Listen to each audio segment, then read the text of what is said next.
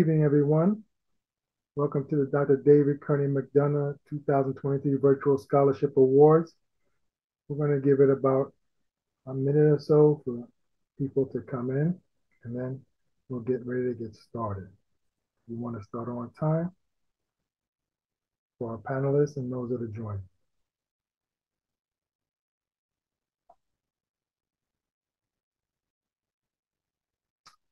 You see the key code there.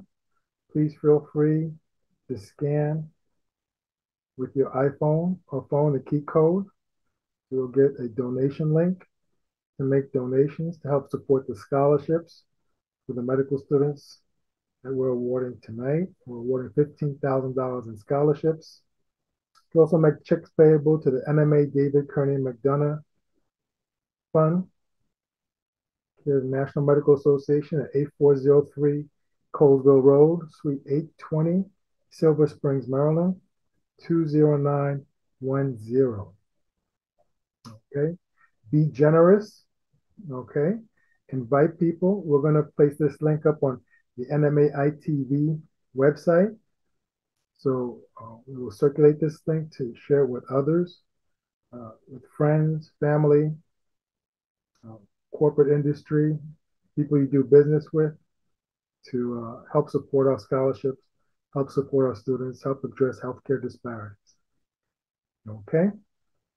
Once again, welcome to the 2023 National Medical Association Ophthalmology Dr. David Kearny McDonogh Scholarships Award in Ophthalmology and ENT.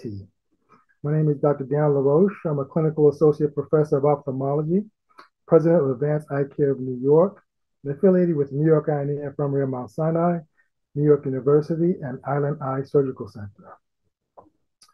The National Medical Association is the collective voice of African American physicians and the leading force for parity and justice in medicine and the elimination of healthcare disparities. The National Medical Association is the largest and oldest organization representing African American physicians and their patients in the United States. The NMA is a 501c3 national professional and scientific organization representing the interests of more than 50,000 African American physicians and the patients they serve. The National Medical Association Ophthalmology section has a long distinguished history in preventing blindness and combating disease of the eye.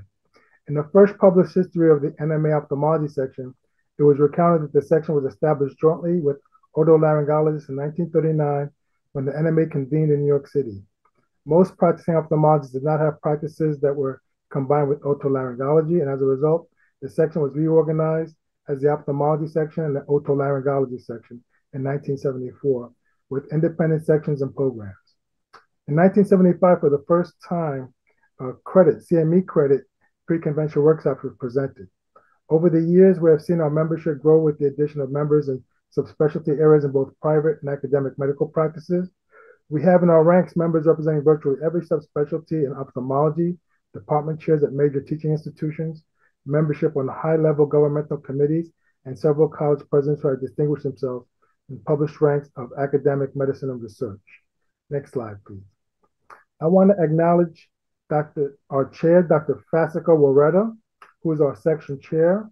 She's a cornea specialist and surgeon at the Johns Hopkins Medical Center. And so this is her here. We want to thank her for her leadership.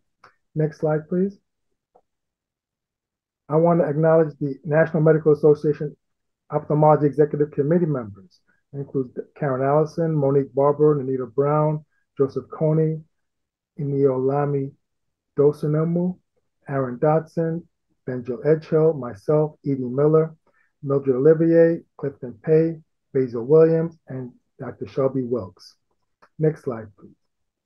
These are the founding committee members that started this scholarship several years ago. They're all from New York. They include Dr. Karen Allison, Ann Arthur, Neka Brooks, Jacqueline Busenji, Benjil Edgehill, Rondea Evans, Shanique Jeniton, myself, Dr. John Mitchell, and Dr. Dwayne Rollins. Dr. Rollins was the only ENT person. Everybody else was an ophthalmologist. We're all based in New York.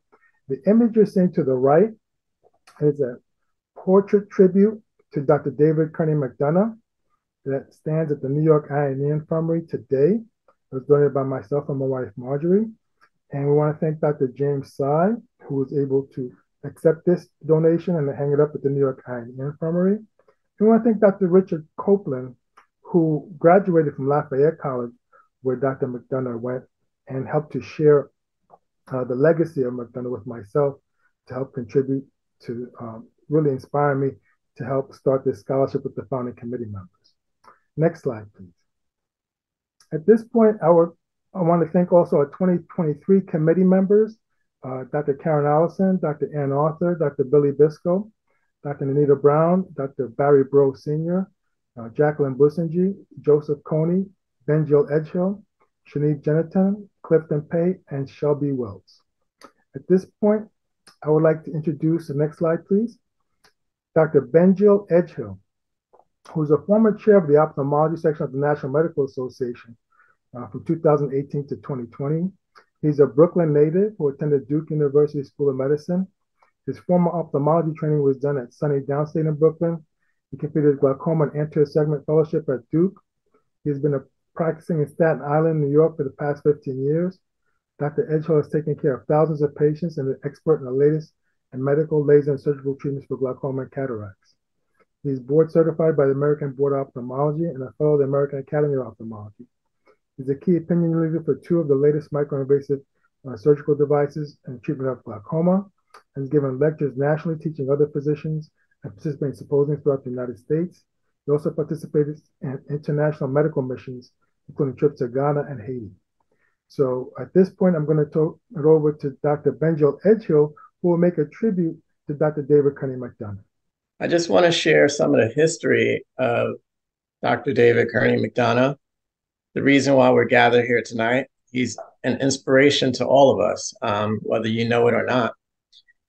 David McDonogh was born into slavery in 1821 on a plantation in New Orleans, Louisiana. John McDonogh was one of the richest men in the South and allowed some of his enslaved men to attend school with the contingency that they buy their freedom and relocate to Liberia.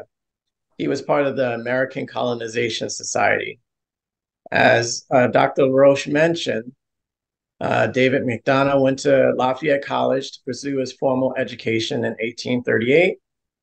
But after having some experiences with the locals and becoming a leader in the community, he became determined to pursue his medical education. This, of course, was against John McDonogh's wishes for him to relocate to Liberia after purchasing his freedom. But he was so committed to his dream that he found other ways. This led him to become the first Black physician in ophthalmology and otolaryngology in the United States. He was also the first Black physician at the New York Eye and Ear Infirmary in New York. Although he died in 1893, as you can see, his life was full of firsts. He was the first African-American to graduate from Lafayette College, and he graduated number 3 in his class.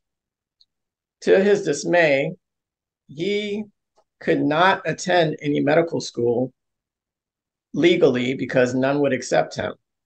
But he made enough connections and political contacts that he was able to attend the College of Physicians and Surgeons, even though he would never receive a scholarship from them during his lifetime. Joining with John Kearny Rogers, he was invited to become an attending physician at the New York Eye and Ear Infirmary. This shows that despite all of the hurdles in his life, he was convinced of his dream, and he was committed to being a self-determining Black man. So, as I mentioned before, when he attended college, he made some connections and became interested in the field of medicine under the teaching of a local physician, Dr. Hugh H. Abernathy. Even though he expressed his interest to John McDonogh, because he was not going to relocate to Liberia as initially agreed upon, he had to break off his ties with John McDonogh. And this led to a break that was never really repaired. This meant that he had to now find his way in this world without his original benefactor, who was also his slave owner. So it was probably for the best anyway.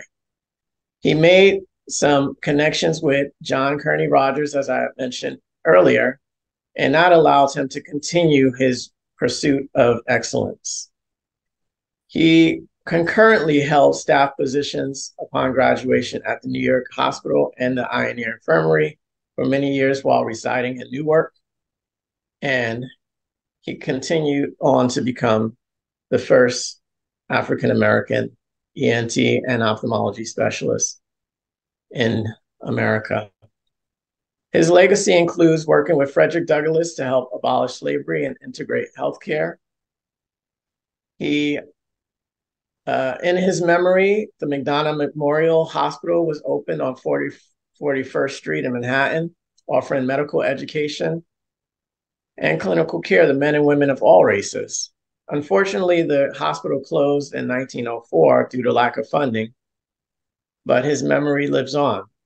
You can see this picture to the right showing his great-great-granddaughter finally receiving his honorary medical degree 170 years after he would have graduated. And now you're a part of the current legacy, which is the Dr. David K. McDonogh Scholarship. This will help continue African Americans and Afro-Caribbeans to self-determine their dreams. And we want to see the pipeline increase into ophthalmology and ENT. So as Dr. LaRoche said, and all of us will continue to say, please be generous, please donate. We know that healthcare is lacking the representation that's necessary to give the best treatment possible. And this is just another step in the direction of making that truism a reality where we can help really treat our patients to the best of our ability. Thank you. Thank you, Dr. Edgehill. Thank you for your leadership, Dr. Edgehill. We appreciate that. Okay, at this point, I want to introduce Dr. Jacqueline Busenji with subspecialty training in uveitis. She's currently an associate professor of ophthalmology at the Albany Medical College and chief of ophthalmology at the Albany Stratton Veterans Affairs Hospital. And I will turn it over to her. Jackie will introduce the student with us tonight, and we will see their presentation. Our first student to congratulate is Christian Akatoye for ophthalmology. He's a student at Case Western Reserve University School of Medicine, anticipated class of 2024. Of note, he was a summer intern via the Scholars of Ophthalmology program at Mass Eye and Ear, and we'd love to hear about your research. Hello. Thank you to NMA for this opportunity. My name is Christian Akatoye. I'm a fourth-year medical student from Case Western, and I'm here to discuss my project looking at the long-term outcomes in diabetic macular edema patients that have a limited early response versus an early response to anti-VEGF injections. Diabetic macular edema is one of the most common vision-threatening complications of diabetic retinopathy and occurs as a result of advanced end glycation products that disrupt the blood-retinal barrier, thus allowing the accumulation of fluid within the retina.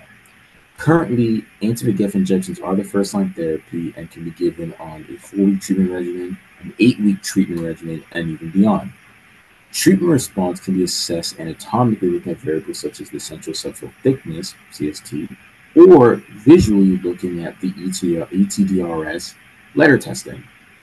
Considering that the burden of multiple injections that patients can accrue from having DME, it's very important for ophthalmologists to be able to assess how patients respond to anti-VEGF injections and adjust the treatment regimen accordingly to prevent further vision loss. Thus, in our project, we wanted to look at what those long-term outcomes in patients that had a limited early response versus an early response, as well as also determine if we can look at systemic comorbidities and other variables to determine whether we can predict which patients would have a limited early response and those that would have an early response.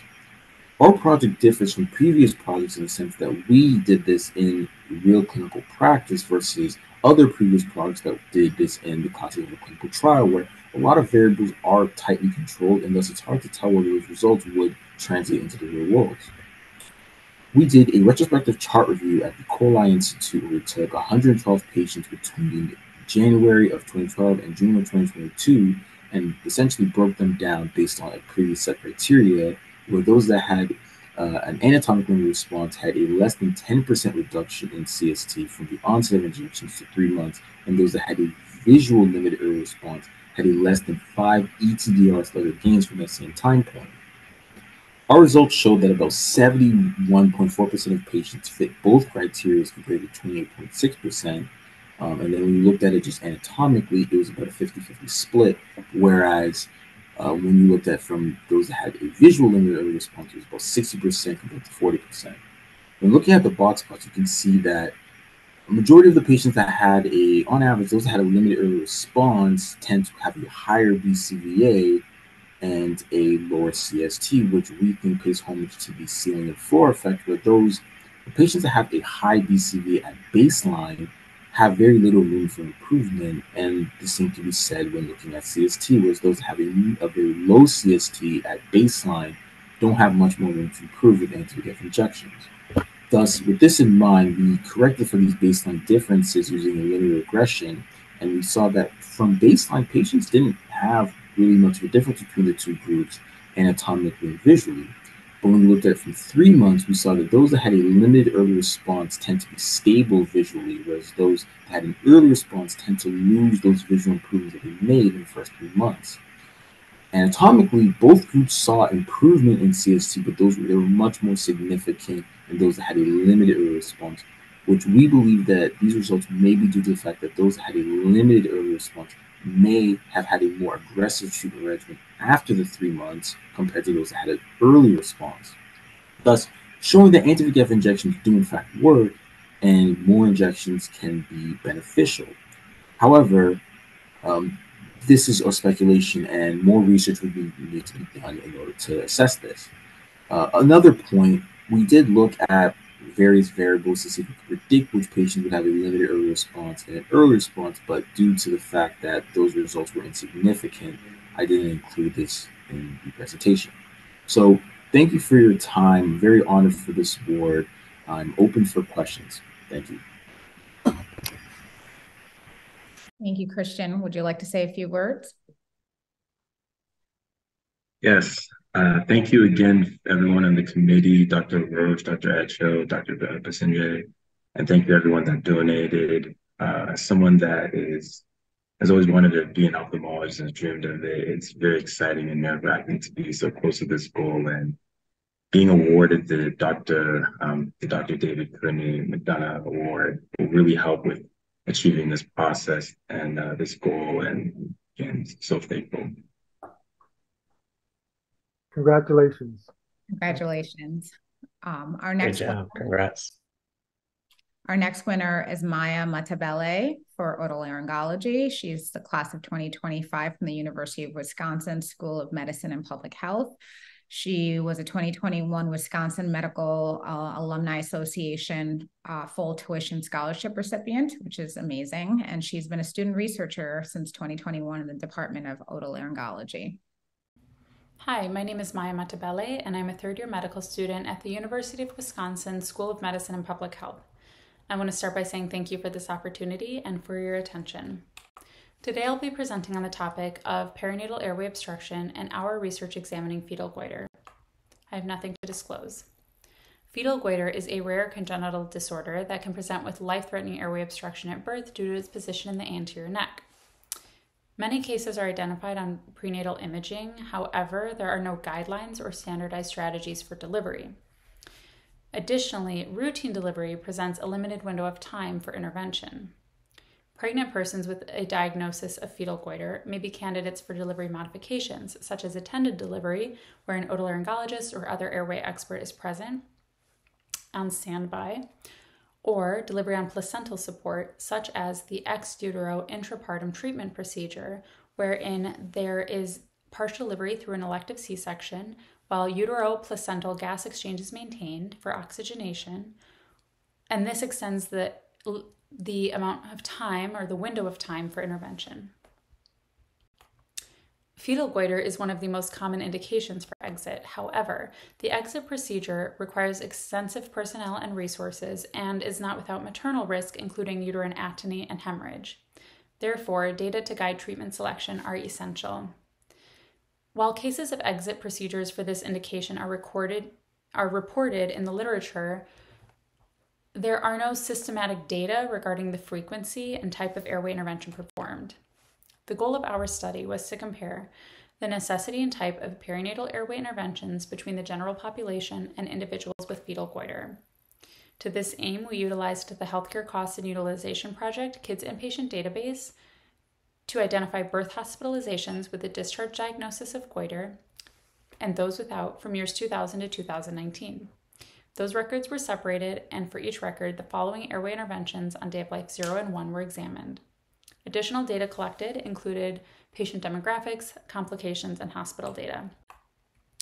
The patient population was 61% male, 55% white, and routine discharge occurred in 83% of cases. Airway intervention on day of life 0 and 1 was required in 16.9% of individuals with a birth hospitalization discharge diagnosis of goiter, compared to 1.7% in neonates without goiter.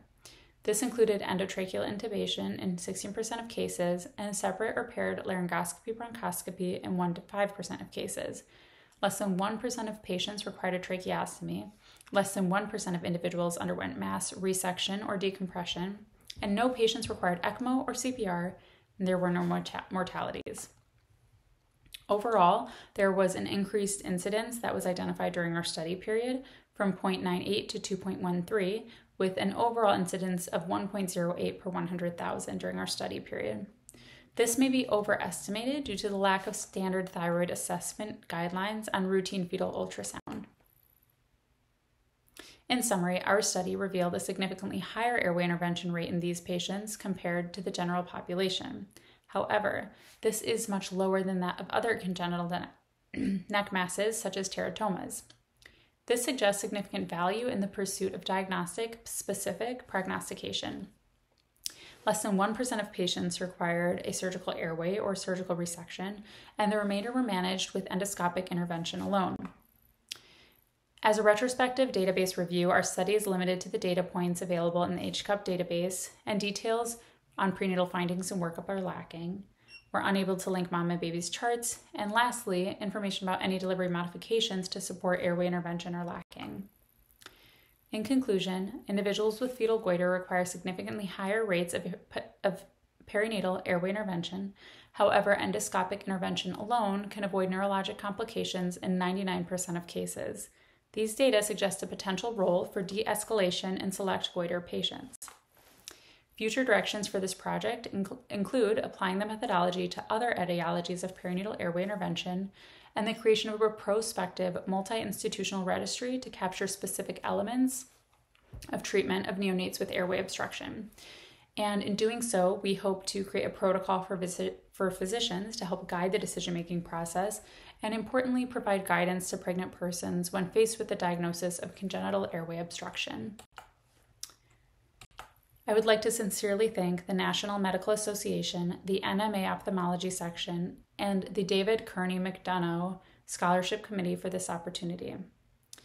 It is my dream to one day become an otolaryngologist. This scholarship and the support of NMA represent significant motivation for me to excel academically and bring me one step closer to this dream. Finally, I would like to thank Dr. David Kearny McDonogh for his invaluable contributions to the fields of otolaryngology, ophthalmology, and the betterment of medicine. It is truly an honor to present with you today, and I appreciate your attention. Thank you. Big congratulations to you, Maya. I don't know if you have anything else to add, because that was such a great presentation. I just want to, I cannot emphasize enough how much of an honor this is to be here with all of you, and thank you so much for this honor. This is a really great opportunity, and I'm excited to continue to pursue otolaryngology. And it's great to see all of you virtually. So thank you so much. Congratulations. Although you're in the ophthalmology section, we're going to take your name to the Harry Barnes Society, which is the ENT section of the NMA as well. So we'll get you plugged in with them. Excellent presentation, Maya. And our last but not least is Jeffrey Bawache, who is a class of 2024 at the University of Connecticut School of Medicine. He has won a research supplement grant award from the National Institutes of Health and National Eye Institute. You could please tell us about your research. I would like to say thank you for the scholarship and also for the opportunity to present my work. My name is Jeffrey Boache and I'm a fourth-year medical student at the University of Connecticut School of Medicine. I'll share with you some of my work that I did during my research year at the Massachusetts Eye and Ear Infirmary using UVA light to create a mouse model for Fuchs endothelial corneal dystrophy. The corneal endothelium serves as a barrier between the cornea and the anterior chamber. As you can see here in the image on the right, the corneal endothelium is made up of a single layer of cells, and these cells contain sodium-potassium pumps which transport water from the stroma to the anterior chamber. This helps maintain a reasonable corneal thickness. In childhood, we have about 4,000 corneal endothelial cells per square millimeter. These cells do not regenerate and they do decline with age. Damage to the corneal endothelial cells can lead to Fuchs endothelial corneal dystrophy. The gradual loss of corneal endothelial cells can lead to vision loss. Fuchs endothelial corneal dystrophy, or FECD, affects about 4% of the population over the age of 40 in the United States. Some of the risk factors include UVA light exposure, age greater than 40, female sex, smoking, and TCF4 trinucleotide repeat. Corneal transplant is currently the only treatment option. There are no medical treatments, and that's because the mechanism underlying the disease is poorly understood. This brings us to an urgent need to create a model to study the mechanisms underlying FECD in order to develop medical therapeutics. In our FECD mouse model, we expose our mice cornea to UVA light, usually in the right eye, and we use the left eye as control. As you can see in the fluorescent stain below, the UVA exposure induces corneal injury at 24 hours post-exposure. This corneal injury usually improves at the 1 week and 2 week time point. The transient corneal injury is an indication of a successful UVA irradiation. One of the diagnostic measures of FECD is increased corneal thickness. On the left, we have OCT images of our mice cornea, and on the right is a quantification of these images. We used 2 mice strains to increase the statistical power of our study: ATM wild-type mice and ATM knockout mice. If you take a look at OCT images on the left, you can tell that 1 day after UVA exposure, there is increased corneal thickness in both the ATM wild-type and the ATM knockout strains compared to pre-UVA exposure. And this swelling continues even at the 1 week time point in both strains. On the right, looking at our quantification here, white and black are the 2 different mice strains that we have. At baseline, mice cornea is about 100 microns thick, and you can tell that at 1 day post-UVA exposure in both strains, there is almost a 2-fold increase, and the mice corneal thickness is around 200 microns. This increase is sustained even into the 1 week time point. Another important diagnostic measure of FECD is corneal endothelial cell count. On the left, we have HRT images of the corneal endothelium in both our ATM wild-type and ATM knockout mice.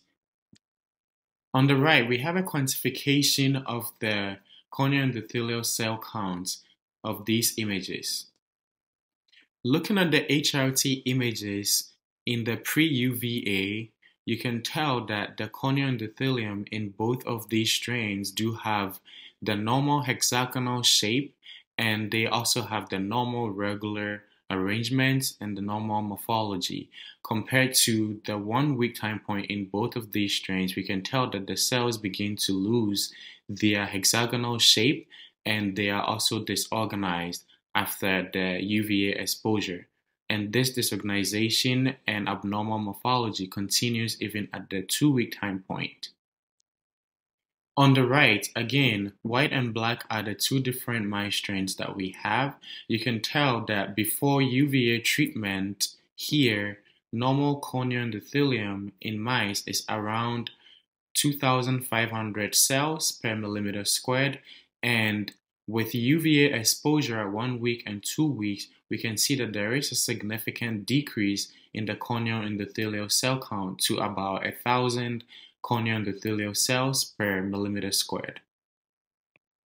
In conclusion, we're able to create, using UVA light, an animal model which has increased corneal thickness, decreased corneal endothelial cell counts, and abnormal cellular morphology, and these are all characteristics of fused corneal endothelial dystrophy.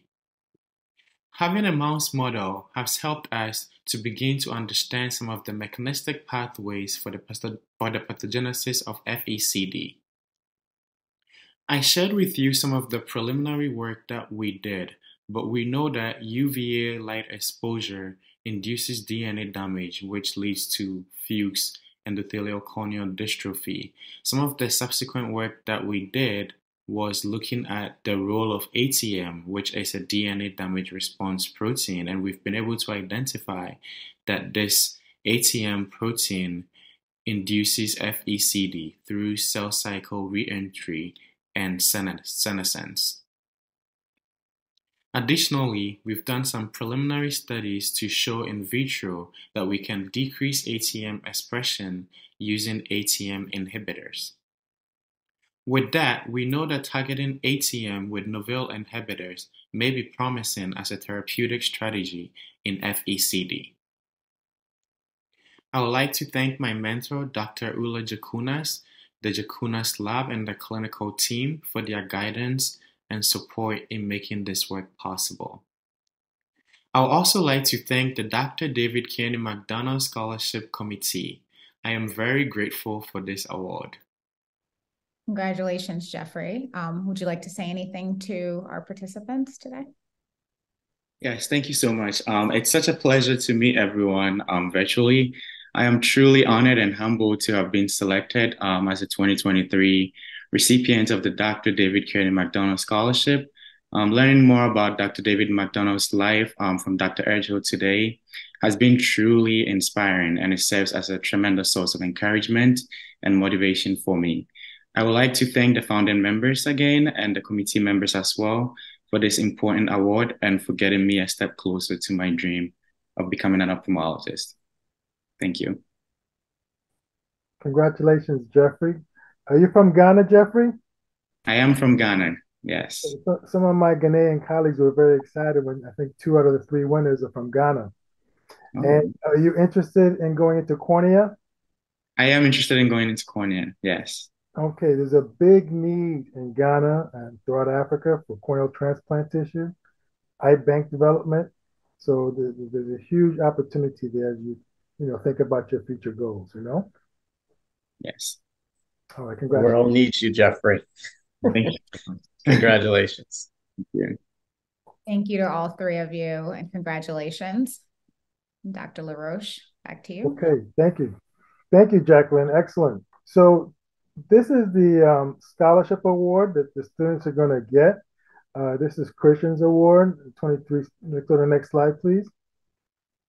And Maya's award here. You're going to get a nice, beautiful certificate in the mail, and Jeffrey's award certificate. They're each going to get $5,000 as well. As a travel grant scholarship to help them with their research, their travel, and things of that nature. So congratulations to all the student winners. Can you go to the next slide, please? So please be generous. Please donate. Please invite someone to next year's event. Please invite industry, corporate sponsors, business and corporate sponsors. I'd like to eventually include a lot more corporations that are supporting this event to expand these scholarships. Students can graduate with as much as $200,000 of debt. There's no reason why we can't give tens of thousands of dollars to students to help support them. And we will continue to try to grow these scholarships, develop a foundation. As we move forward, we're going to reach back. Click on the QR code. You can click to make a donation. Next slide, please. Now, I do want to say one thing. Right now, we are in a war. You see it on the news every day, the Israeli-Palestinian war. And I do want to provide an African perspective on this war. Okay? Africans around the world denounce terrorism, occupation, dehumanization, Western and Arab land theft, colonization, jihadism, and racism. Africans recommend a peaceful mode of life with diplomacy and living in harmony, truth, justice, balance, order, righteousness, and morality. Africans must continue to support these principles and live by example by supporting and building stronger communities in balance with nature. We must also arm ourselves to protect and enforce this peaceful mode of living. Next slide, please. At the NMA, we are a 501c3 nonprofit. Your contributions are tax deductible and supports a diverse future of ophthalmology and ENT with excellence to help address healthcare disparities. You can mail checks to the National Medical Association, care of David Kearny McDonogh Scholarship Travel Grant, 8403 Colesville Road, Suite 820, Silver Spring, Maryland. Thank you. We will see you next year. This is my email address if you need to reach out to me for anything to get more information. And can we just show the one slide again to make donations? You have the slide to make the donations, Sean? That same slide with the QR code? Yes. We're going to end with this slide. These are where you can make your checks payable. Scan the QR code once again. And this will conclude our tribute for 2023 for Dr. David Kearny McDonogh. We have the NMA National Convention that's going to be in end of July, early August in New York City. And we have the Pan-African Glaucoma Congress that's going to be in Ghana the end of June. Congratulations to everybody. Let's all wave everybody good night. Congratulations to all the recipients. And everybody. Congratulations, everyone. You all have a good night and continue to march on. And we're here to help you as you go along, okay? Congratulations, Dr. LaRoche. Thank you all. You're welcome. Thank you all. Thank you.